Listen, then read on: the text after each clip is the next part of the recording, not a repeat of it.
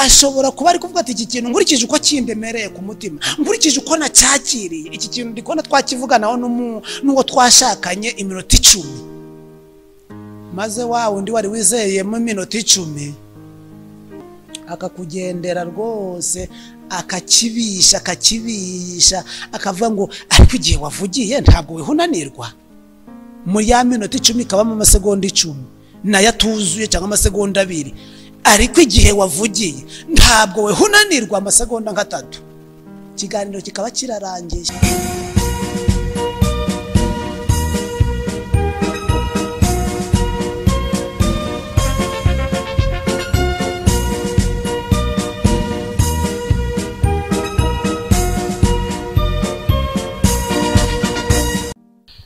Reka twongere tubashimire cyane, tubashimira uburyo muri gutanga umusanzu wanyu mukurikira ibyigisho.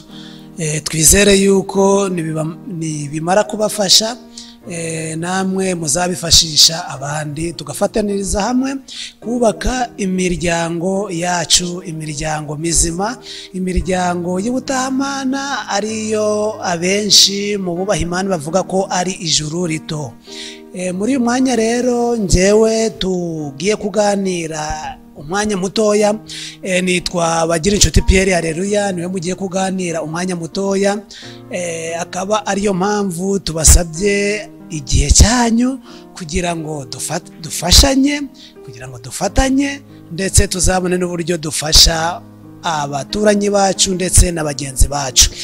Kubera ko rero mu byigisho byacu dukunze kwifashisha ibyanditswe byera ari byo Bibiliya, ndetse tukifashisha n'ibitabo by'umwuka w'ubuhanuzi ndetse n'abahanga babubaha Imana. Ni muri urwo rwego tugiye kubanza twasenga kugira ngo tugire icyo tuganira. Reka twubahe Imana dusenge. Data wa twese, Imana idukunda, turagushimye ko ari weho washizeho umuryango, ukemera ko natwe tuvukira mu miryango, nubwo kirogoya yabayeho mu miryango imwe ikaba itabanye nk'uko bikwiriye. Turakwinginze kugira ngo umusanzu watanze kandi wemeye yuko dufatanya kugira ngo tugeze kuri bagenzi bacu, uduhe kuwumvira imiryango yacu, kugira ngo ubwuza buje uje gutwara imiryango, uwigisha abamwumva ndetse n'abazamwumva imiryango yacu twese tuzacurirwe mu bwami bwawe. Ibyo tugusabye mu izina rya Yesu Kristo, amen. Nkuko rero twari tumaze kubibabwira, tugiye kuganira gatoya ku byerekeranye n'imiryango yacu, ndetse twifashisha ibyanditswe byera. Turi buze kureba ikintu gishobora gufasha imiryango yacu, aho dufite insanganyamatsiko itubwira ngo uko wakwirinda guhangayika mu rushako ukirinda no gutandukana n'uwo mwashakanye. Uko wakwirinda guhangayika mu rushako ndetse ukirinda no gutandukana n'uwo mwashakanye. Iyi niyo nsanganyamatsiko tugiye kuganiraho mu ncamake mu minota mikeya. Ese ni gute guhangayika kuboneka mu miryango? Ese kuba gutewe n'iki? Igisubizo cyabikihe? Ese gutandukana byo biri guterwa n'iki? Biri kuba bivuye hehe? Nyirabayazana ninde? Igisubizo ni ikihe? Turi bwibande rero ku gisubizo cyane kuruta kuri nyirabayazana, aho yaturuka hose. Tugiye kureba uburyo twabibonera umuti nangwa igisubizo. Twifashishije rero ibyanditswe byera nk'uko biboneka ahangaha mu Itangiriro igice ni icya 2. Itangiriro ni igice cya 2. Twumve icyo Uwiteka yifuzaga ku miryango yacu, hanyuma twumve noneho uko byagiye bihinduka. Itangiriro igice ni icya 2 umurongo wa 24 haravuga ngo, nicyo gituma umuntu azasiga se na nyina akabana n'umugore we akaramata, bombi bakaba umubiri umwe. Nicyo kizatuma umuntu asiga se na nyina akabana n'umugore we akaramata, bombi bakaba umubiri umwe. Uyu ni Uwiteka ubwe ubyivugira. uyu ni Uwiteka Nyiringabo, uyu ni Imana umuremyi wacu uyivugira aya magambo. Nico gituma umuntu uvugwa ahangaha abantu benshi batavuga ngo ni umwana, abandi ngo ni umugabo, abandi ngo ni umugore, ariko ahangaha urebye aya magambo avugwa ahangaha umuntu uvugwa ni Adamu. Nico gituma Adamu umusore azava iwabo akagenda akaja gushaka uwo bubakana urugo, ngo kandi bakabana akaramata. Iri jambo akaramata niryo tugiye kurebaho ukuntu akaramata kangiritse. Naho ngaho tugiye kwibanda cyane ku buryo akakaramata Uwiteka twifuzaho tunagomba kukagira mu miryango yacu, kandi birashoboka kandi bibaho. Uretse ko bamwe badashobora kubyumva gutyo, ariko turi buze kurangiza iki cyigisho buri wese amaze kumva ko bishoboka kandi bibaho.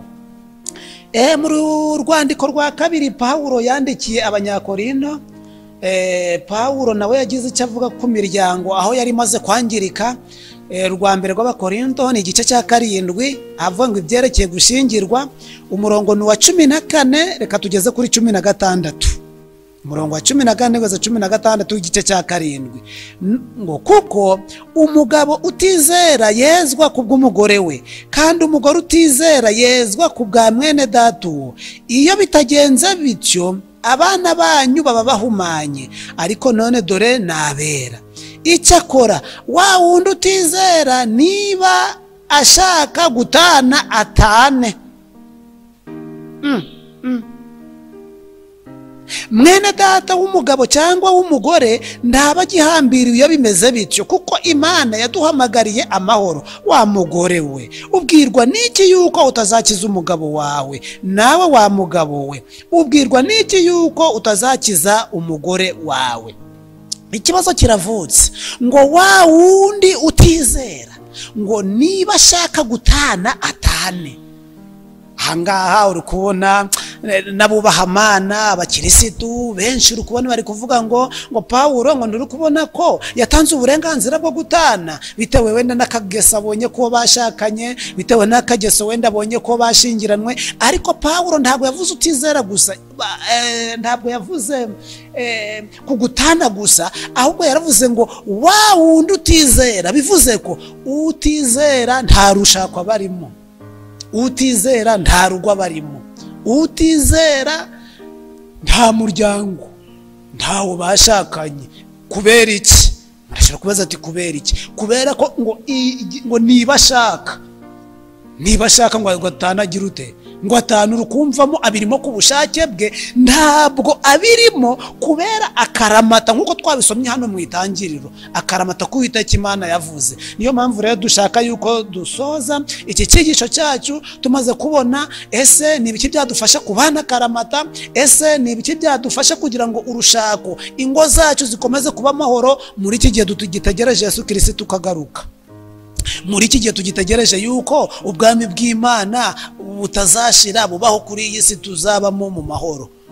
Tugomba kuba tunari mu miryango yacu, tugomba kuba tuyirimo neza kandi tukayibamo akaramata. Cyakoze ku rupfu ho turahatarutse, kuko urupfu niko rwakagombye gutuma akaramata kavaho.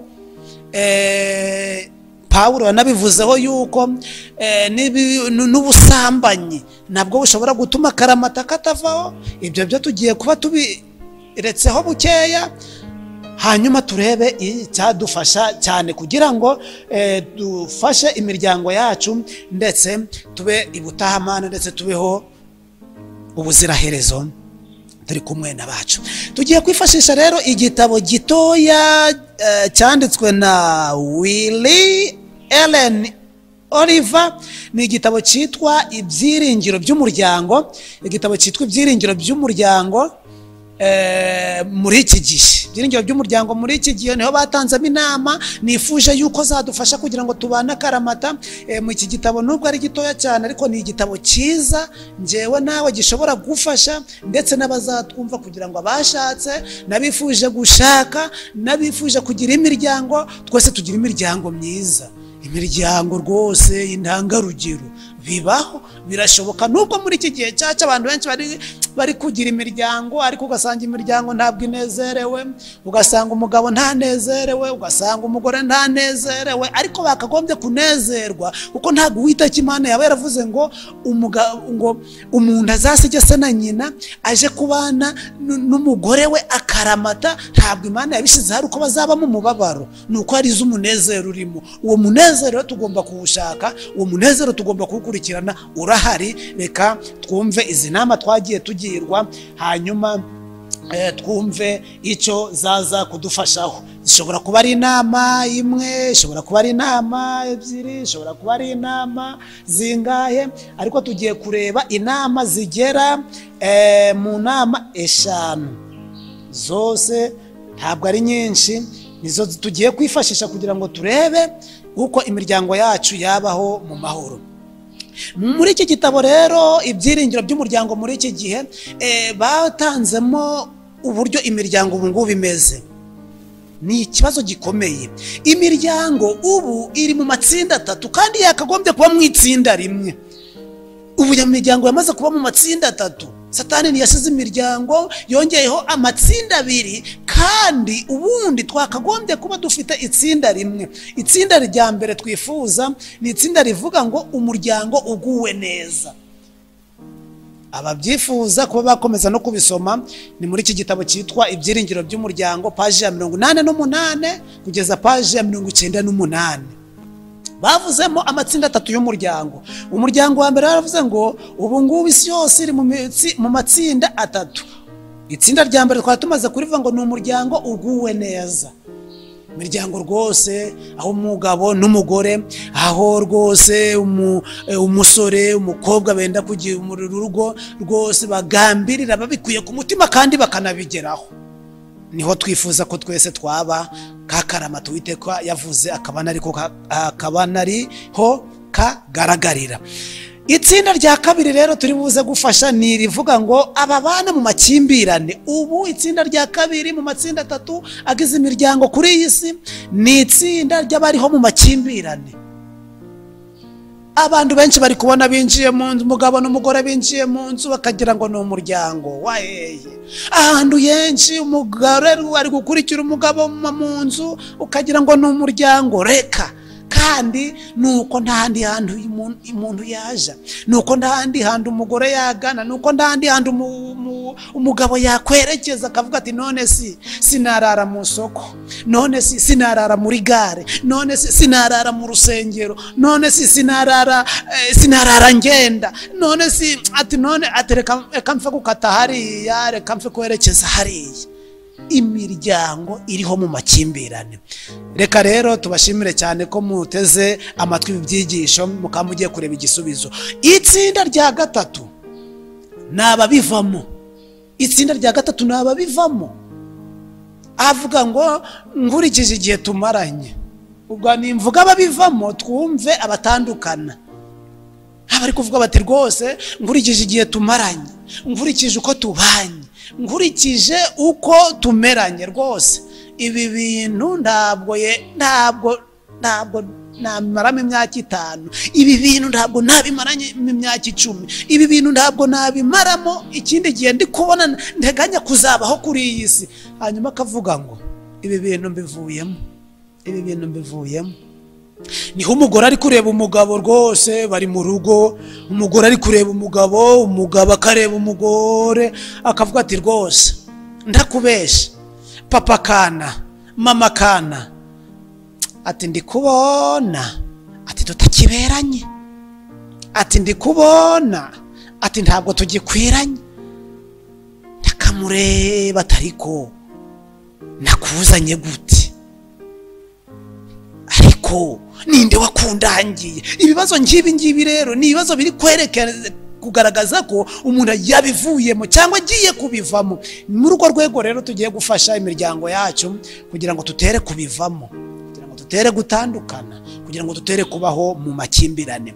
Muri iki gitabo rero cyitwa ibyiringiro by'umuryango muri iki gihe kuko twakibabwiye nani ku page ya 88 nizo twashizeho mu ncamake kugira ngo njewe nawe turusheho kubisobanukirwa.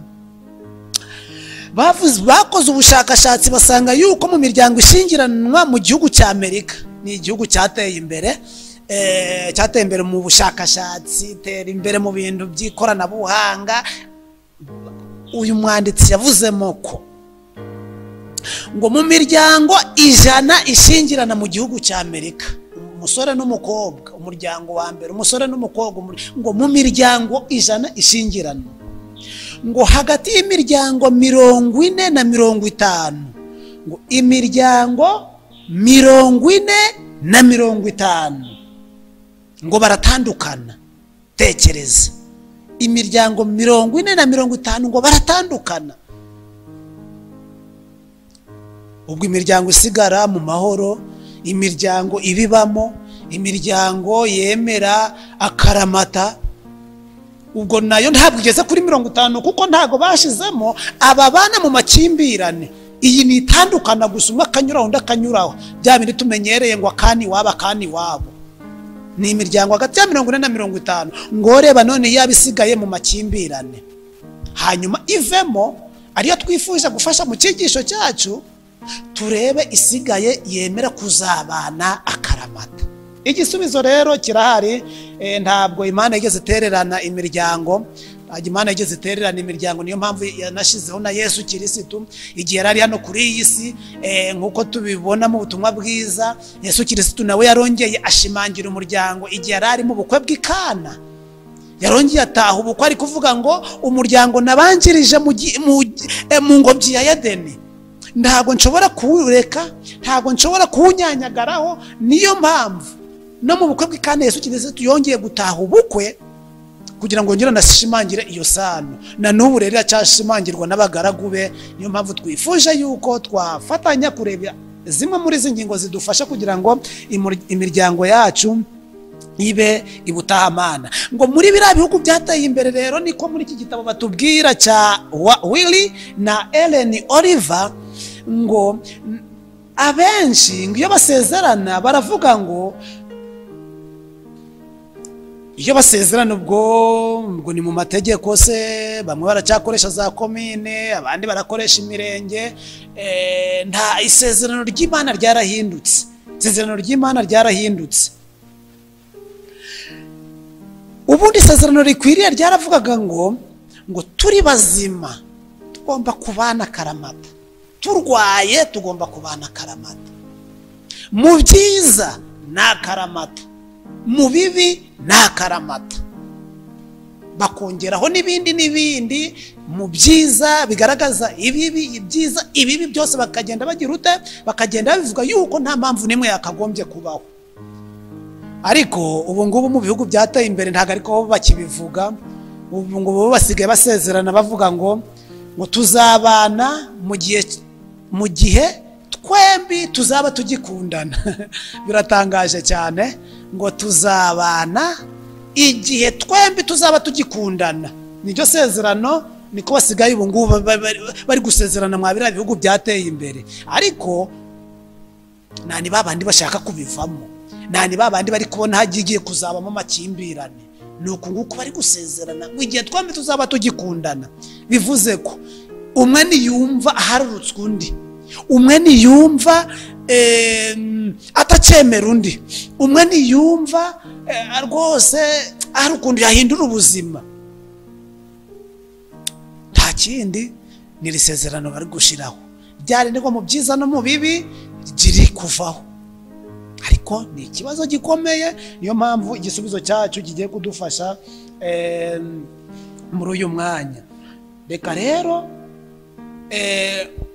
nguko mu rushako byose bibaho, burya ingorane zibaho, ndetse n'ibibazo bikabaho mu rushako. Nibyo turebere hamwe ingingo zigera muri 5 zidufasha kugira ngo urushako rwacu rube rwiza kandi rube ruboneye. Ingingo zigera muri 5. Ingingo ya mbere rero yafasha abagiye kubivamo, ababivuyemo bashobora no kubisubiramo bakazubahiriza, birashoboka. Abatandukanye bashobora kumva ibi byigisho bakavuga bati rwose nari naratandukanye, ariko nkurikije izi ngingo nuko rwose ziri, nagenda nkaja kuzigerageza nkareba ko zamfasha. Ingingo ya mbere mwubakire urushako rwanyu mu rukundo nyakuri. Mwubakire urushako rwanyu mu rukundo nyakuri. Bisobanuye ko buri wese agomba kumenya ibyo undi akenera. Burya abantu babivamo, abantu batandukana, haba habayeho ikintu nakwita ko buri wese yihugiraho akavuga ati none si katangoreye ibi ngibi kandi ari ibyanjye, nundi ati none si ninjye ushinzwe gukora ibyawe, weho ntabwo ushinzwe gukora ibyanjye. Urukumva ko buri wese ari kwireba, nundi akireba. Ariko muri uru rukundo rwo gutuma imiryango yacu ikomeza kubana karamata, kibaye umugabo yamenyaga ibyo umugore we akunda ashaka, umugore nawe akamenya ibyo umugabo we akunda ashaka, ntabwo kubivamo cyangwa gutandukana byabaho. Bisaba ibi ngibi ngo bisaba kwiyanga, ibi ngibi ngo bisaba kwigomwa kugira ngo banze wakemura ikibazo cya mugenzi wawe, ariko nawe uzi ko icyawe yari buze kugikemura.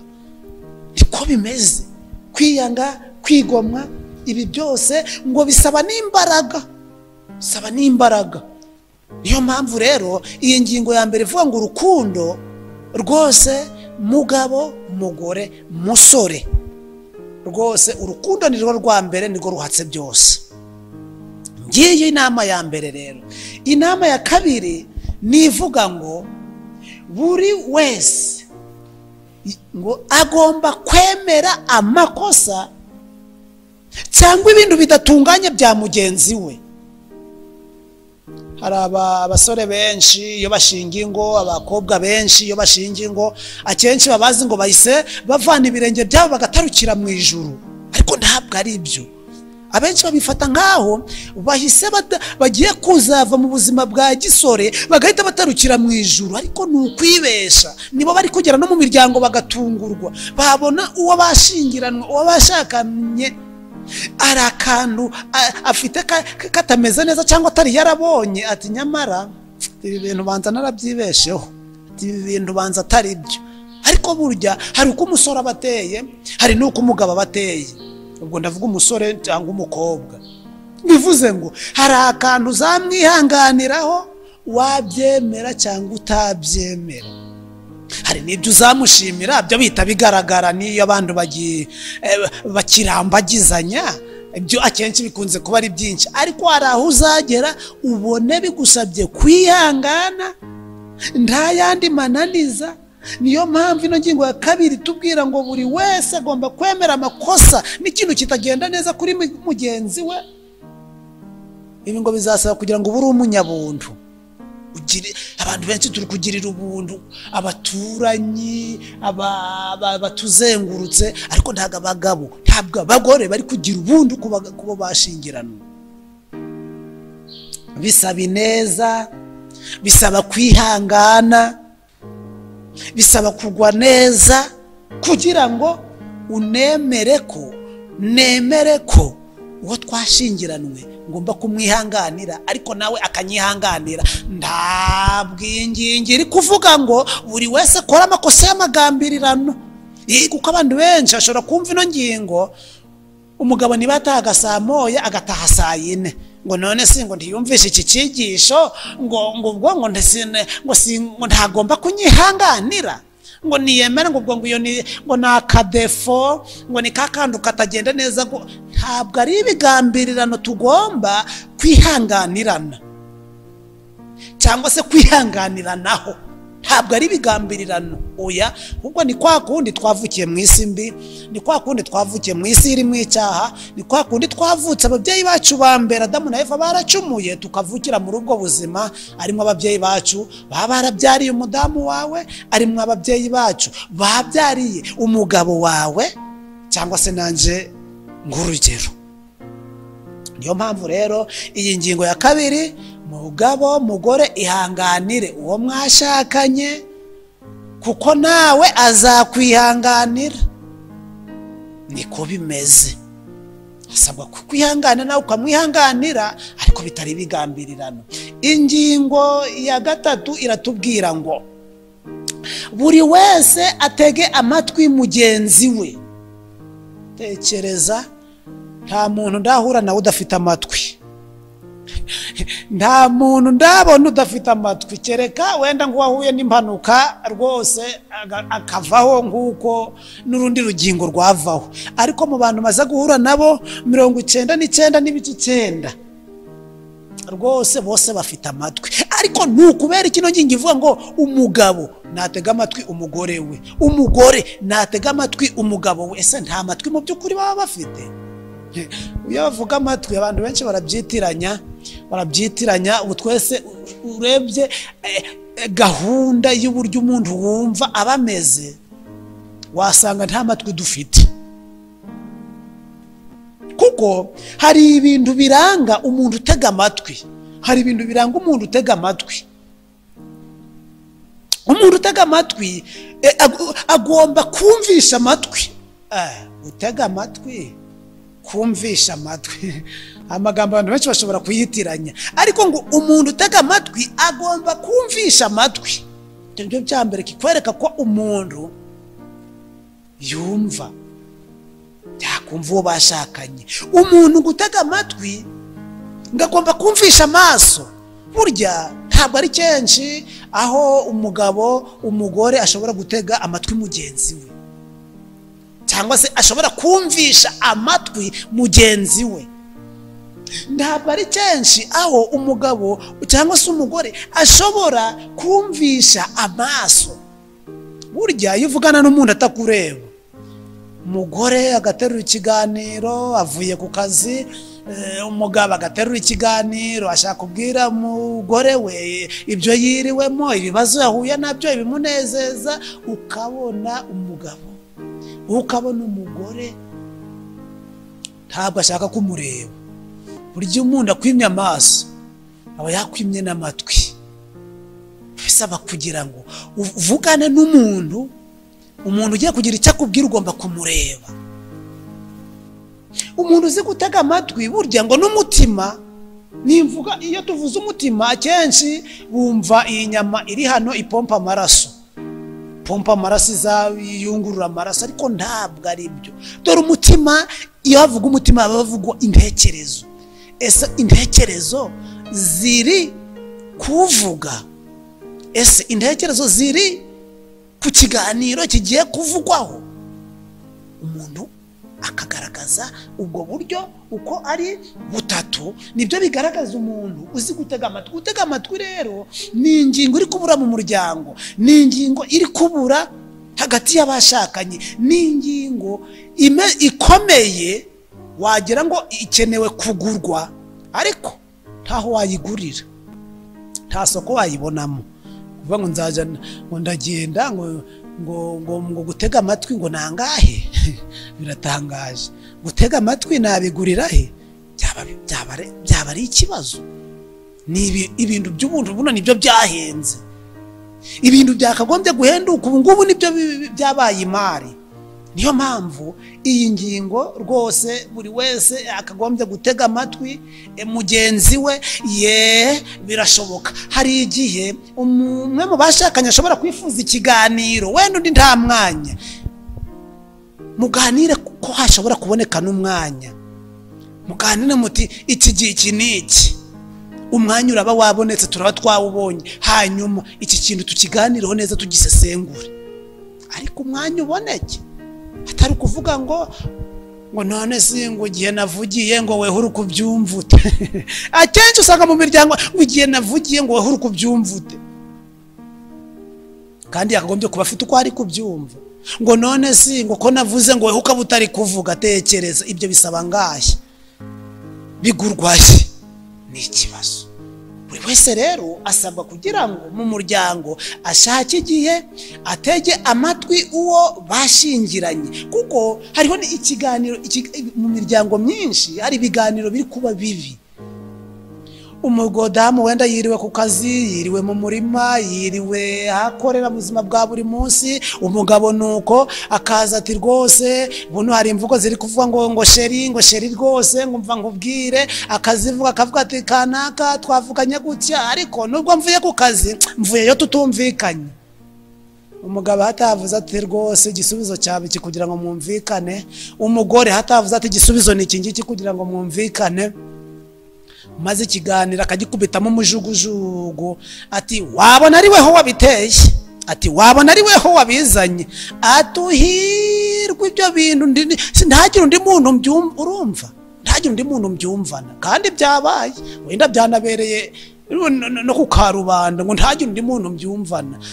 Tekereza, ahise atekereza ko abandi babyumvise kandi ko nawe afitemo uruhare, ikibazo kikavuka.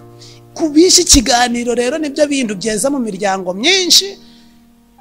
Ikiganiro kitaryoshe nibyo biri gusenya imiryango yacu, cyangwa se ikiganiro kidashitse. Ikiganiro kidashitse ushobora kwibaza uti ni ikiganiro kimeze gite? Ni ikiganiro aho ushobora nyiri kuzana inkuru, nyiri kuzana ikiganiro mu muryango ashobora kuba ari kuvuga ati iki kintu nkurikije uko kindemereye ku mutima, nkurikije uko nacyakiriye, iki kintu ndikona twakivuganaho n'uwo twashakanye iminota 10, maze wa wundi wari wizeyemo iminota 10 akakugendera rwose, akakibisha akavuga ngo ariko igihe wavugiye ntabwo wihunanirwa. Muri ya minota 10 kabamo amasegonda 10 nayo atuzuye cyangwa amasegonda 2, ariko igihe wavugiye ntabwo wihunanirwa amasegonda nka 3, ikiganiro kikaba kirarangiye, akaba narananiwe da iminota 9 n'amandi masegonda bikaba singira ibintu biri kubura mu miryango, aho umwe ari kubura uwo yaganiriza, aho umwe ari kubura uwamufasha kugira ngo bakemure ibibazo byo mu muryango. Ingingo ya 4 iravuga ngo mubabarirane kenshi, mubabarirane kenshi.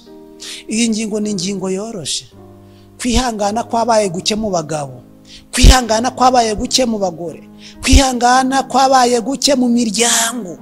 Ntabwo imiryango ikibabarirana, aho umugore ari gukora ikosa, umugabo yakora ikosa, umwe muri bakamureba ati kandi nzaguta.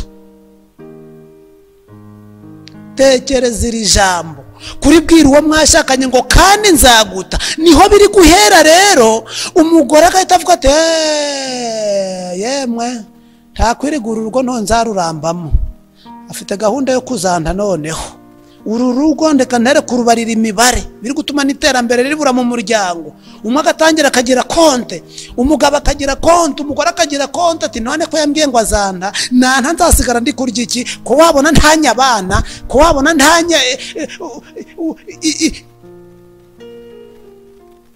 n'ibindi. Ikiganiro kikaba kirarangiye, hanyuma kubabarira. Ubwo iryo jambo ntabwo abagabo benshi, iryo jambo ntabwo abagore benshi bazi ko ribamo mu bashingiranwe, biri mu maramo igihe kirekire, ntabwo abantu benshi bazi ko ariko bigenda. Kandi nzaguta, ubu hari amagambo atakinishwa mu Rushako. Niyo wasinda ugasinda ibindi, n'abantu bakunze gufata no kugahiye, niyo wasinda ugasinda ibindi. Hari ibintu bitagomba kumvikana mu muryango. Harimo amagambo ngo kandi nzaguta, ngo ariko niweho mugabo wenyine, mwongera muyatekerezeho, ngo ariko ngo niweho mugore we, ngo niweho mugore, ngo niweho mugore we, none si ariko ngo nakuzanye gute, ngo nagusanze ndi kurebaye. Uraje urumva ikinyuranyo, hari ahandi aba yatangiye kureba, hari ahandi aba yatangiye kumva, hari ahandi ibintu ngibyo. Ayo magambo rwose bantu mufata gahiye mwamukurikirana ibi byigisho, abatagafata bo nabo babyumve cyane. Ayo magambo yemwe ndi kurisubiramo, ni ugusinda ugasinda ibindi, kuko iyo usinze ibyo ngibyo ngo reka mwemeze ngo abone ngo kugira ngo byanga bikunda shira mu bikorwa ibyo nje ndi gutekereza cyangwa ibyo ndi kwibwira, ngo reka mubwire ko nzamuta, nagira ubwoba yuko nzamuta ahita akora ibyo mubwiye. 99.9% umubwiye gutyo arabikora, ariko ejo atangira kugufatira ingamba, uyu muntu yambwiye ko azanta none, cyangwa se ko azandeka none. Niho ujaga kubona mugore akaba afite umutungo we umugabo atazi, umugabo akagira umutungo we umugore atazi, kugira ngo igihe iyo myanzuro izaba iri gushirwa mu bikorwa buri wese azagira uko yibeshaho. Si ibyo biri gutuma imiryango yacu iba mibi, itari butahamana, iri gutuma itandukana. Si ibyo biri gutuma abashakanye batandukana ku buryo bwihuse. Ino ngingo reva ngo mubabarire kenshi ariyo ngingo ya 4. Iyo usomye mu gitabo cyitwa The Oxford English Dictionary, ni igitabo cyasohotse mu 1989, basobanura imbabazi icyari cyo. Basobanura imbabazi icyari cyo, kuko abantu benshi aravuga ngo ngaho mbabarira, ngo ndakubabariye, ngo none ngo ubundi nagira nde, ngo basi nyihanganira, ngo nibishire, ngo nibishire. Ubwo muhaye imbabazi, ubwo binarashize. Bwahe kwari ko nta yandi mahitamo, bwahe kwari kuvuga ati ubundi sinamugira nde, akatekereza kuri ibyo. Ariko basobanuye muri iki gitabo ibyiringiro by'umuryango muri iki gihe, basobanuramo yuko ngo imbabazi zifite ubusobanuro. Ngo imbabazi bivuga ngo kurakarira umuntu kubw'icyaha. Uburakari bwakagombye gushira mu bagize umuryango, ndetse bagombye kwihuta cyane, kuko urakariye nawe ejo niko biragenda, nawe ejo niko biragenda. Ngo nukureka kurakarira umuntu kubw'icyaha, cyangwa se kubw'ifuti yakoze, cyangwa kubw'ikosa yagukoreye. Urakari kwa kunda abantu bavuga ngo uyu muntu avoma hafi, ngo uyu muntu ngo rwose ngo arakara vuba, wavoma ugasanga utuntu ngutwo. Ngo imbabazi bivuga ngo kutongera kumva urakaye cyangwa kutifuza guhana. Ushaka kubona ukono umugabo umugore mu muryango kugira ngo ababarire umugabo we, ugasanga bibaye ngombwa yuko niba ari umugabo wakoze ikosa kugira ngo amuhe imbabazi, bigasa kugira ngo amugurire igitenge. Ari umugabo n'umugore akavuga ati njyewe kugira ngo nkubabarire rwose bambe sinanakubabarira. Umugabo kugira ngo ahoshe uko burakari, akataha mu rugo afite igitenge, agataha mu rugo yaguze umuceri, agataha mu rugo yaguze inyama, agataha mu rugo yaguze igitambara cyo kwitega, agataha mu rugo yaguze inkweto. Ngo ubwo ngo ntajya gusabira yiki, abagiye gusaba imbabazi. Rega abagiye gusaba imbabazi. Umugore nawe nuko kugira ngo ababarirwe n'umugabo, akaba yakora n'ibindi bintu adashoboye, agakora ubu abagore benshi mu miryango babayeho nkaho niba navuga ngo ari abakozi bahembwa, babayeho nk'abakozi bahembwa mu muryango. Akenshi bigakorwa ari kugira ngo amakosa yakoze kibe iciro cyo gusabiraho imbabazi.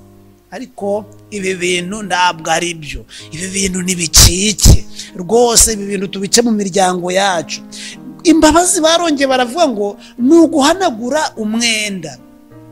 Guhanagura umwenda ahantu ntabwo abantu benshi bashobora kubyumva nk'uko biri. Ubu abagabo benshi bafite udukayi twa agenda, abagabo benshi bafite udukayi twavuga ngo ni nka agenda agendana abafite.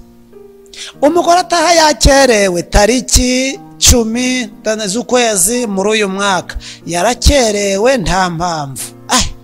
Umugore yatinda guteka niba cyangwa se yatakurikiranye umukozi ngo ateke, tariki iyi niyi naraye ntariye, kandi umugore ahari, kandi dufite umukozi akabishira muri agenda.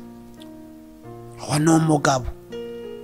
Umugore nawe ati umugabo yatahaga saa 12 none agejeje saa 2, iki gihe iki niki. Bo atakoze abadamu bo bafata mu mutwe barirago bakunze kugira za agenda zabo ni imitima ni imitima akunze kubika ku mutima ati umugabo atashe saa 2 kandi yataga saa 12, ubwo avuye he? Kambe mbyihoreye nende bamukereje kamwe Singiye ibintu biri gutuma imiryango yacu igira ingorane. guhanagura umwenda, mubabarire kuko nawe azakubabarira, kandi ntabwo ari ibintu byo gushakisha, n'ibintu byikora. Ingingo ya 5 ifasha imiryango yacu kugira ngo itere gutandukana kandi inabeho nta makimbirane. Ni ingingo abantu benshi bashobora kuvuga ati niyo ngingo irashoboka. Ni ingingo ivuga ngo guhoberana kenshi. Guhoberana kenshi. Abantu benshi bashobora kuvuga bati guhoberana, ati none si bwo ko twari turi kumwe mu nzu, ko twari turi kumwe mu cyumba, ubwo si byaba bihagije? Guhoberana kuvugwa ahangaha ntabwo ari imibonano mpuzabitsina ivugwa ahangaha y'abashakanye. Oya, ni uguhoberana bisanzwe, n'utuntu tworoshe rwose, tudasaba amafaranga, tudasaba isoko, tudasaba igiciro, tudasaba ikiguzi. Guhoberana kenshi akantu koroshe,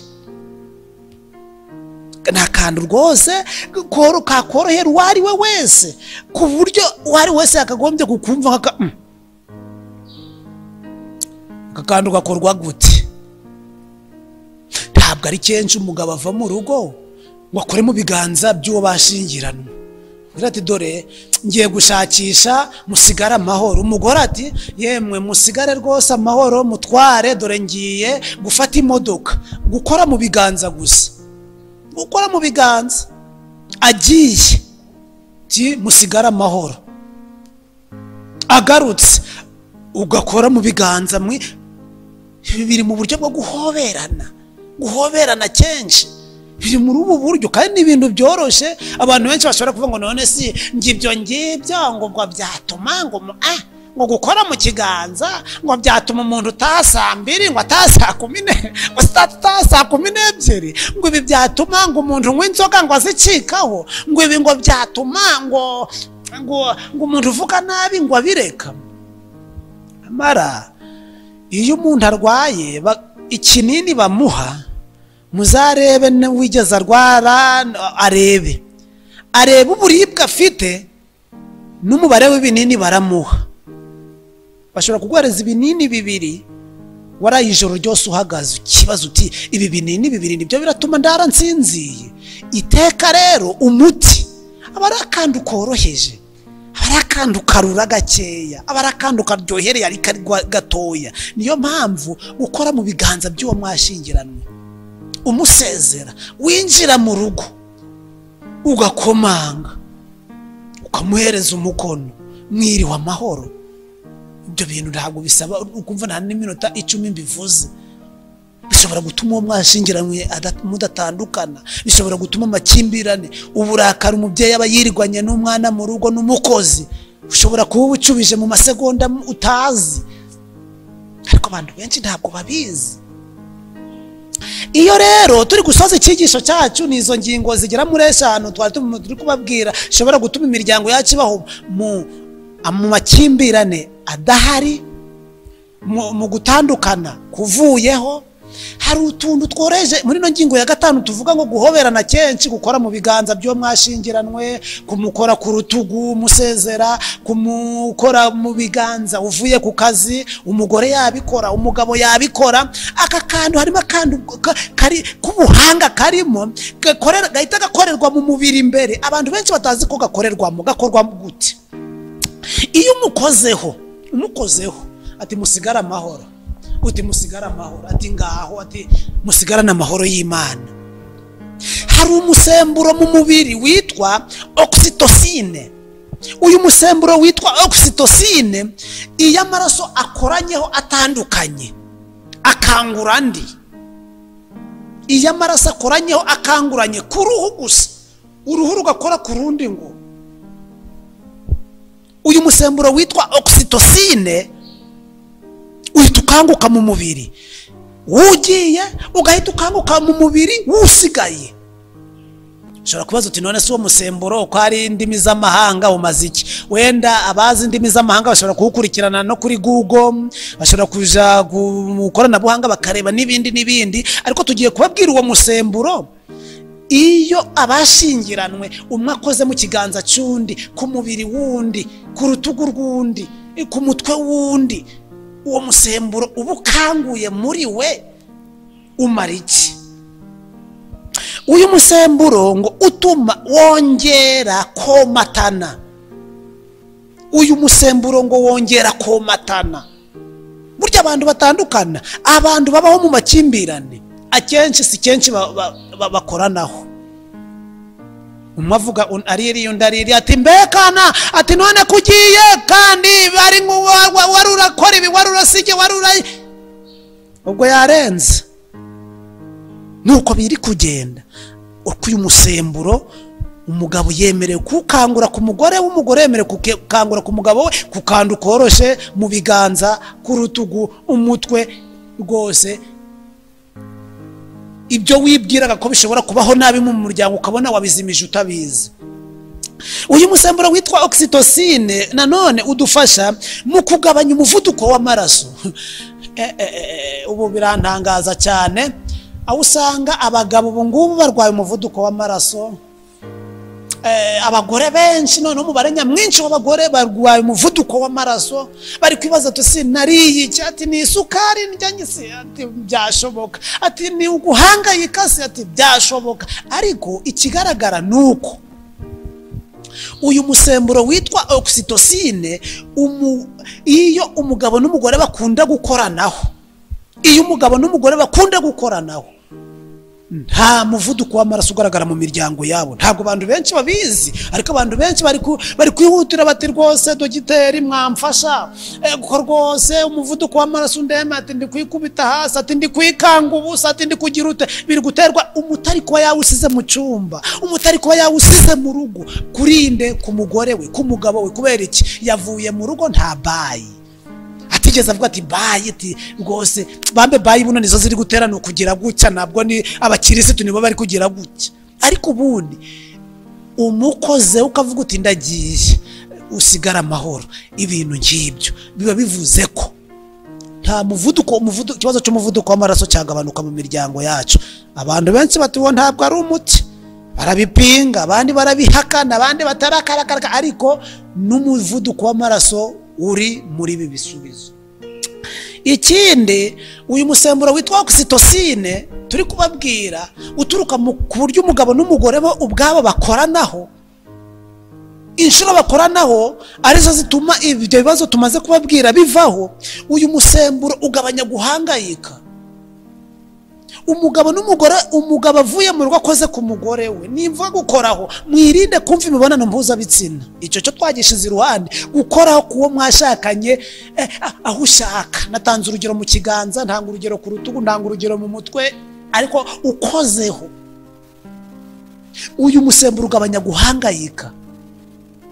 Guhangayika ukona umuntu mu nzira rwose, ukabona hano ukabwira ngo ni imitabo, ukabona impanga yajeho imitabo, ukibaza se barahahinga, barahahinze,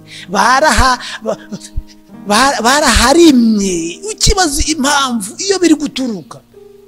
Guhangayika aho turi kubona, ukabona umugabo ari kugenda mu nzira yivugisha, ukabona umugore mu nzira ari kugenda yivugisha, hari abo muri kugendana muri taxi, muri bisi, ukumva ari kugenda yinyoza. Ariko igisubizo kiroroshe, guhoberana kenshi biragikemura. Niyo mpamvu ngo ibi bintu birigwa, ibintu ngo birigwa, ibintu ngo ari we wese yabyiga mu muryango akavuga ati reka mbyitoze, reka nsabire bumva iki cyigisho n'abandi bazacyumva kugira ngo twese tubyitoze, hanyuma imiryango yacu ibeho nta gahunda yo gutandukana, imiryango yacu ibeho nta gahunda yo kubivamo, imiryango yacu ibeho ari ijuru ritoya. Ngizo rero ingingo zigera muri 5 ugiye kubabwiraho mu ncamake. Ingingo ya mbere, mu ngingo ya mbere ituma imiryango yacu ibaho nta kuzatandukana, nta kuzabivamo, ndetse nta kubana no mu makimbirane. Ingingo ya mbere ngo nimwubakire ku rukundo.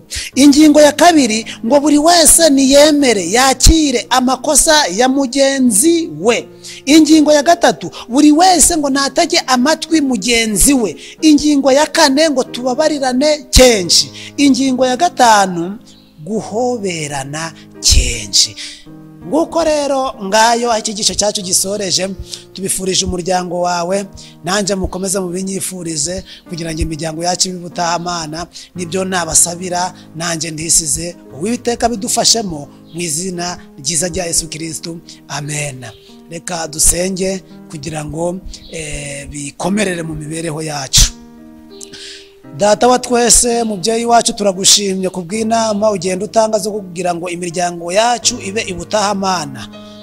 Tubonye ingingo nkeya zoroshe kandi zishoboka, utubashishe kugira ngo abari baratandukanye bongere bisubireho, abari bagiye kubivamo babisubiremo, abariho mu makimbirane bongere baseke.